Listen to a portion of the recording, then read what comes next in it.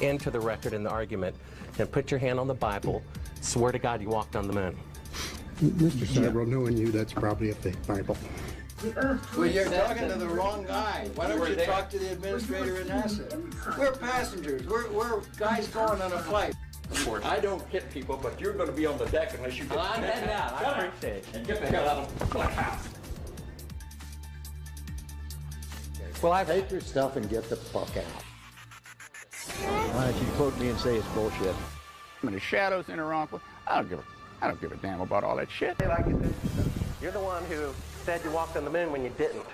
Calling the kettle black, if I ever thought of it. Saying I misrepresented myself. Away from me. You're a coward and a liar and a thief.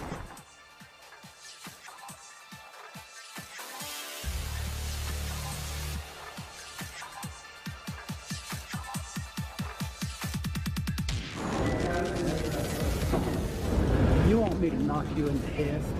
Well, I want you to swear to God on the Bible that you walked on the moon. Okay. If you walked on the moon, we're given the opportunity to swear to God that you walked on the moon. I'm going to give you the opportunity to get the hell knocked out of you if you don't leave me alone. Watching them lie through their teeth, carrying on a hoax that is so outrageous that they're beyond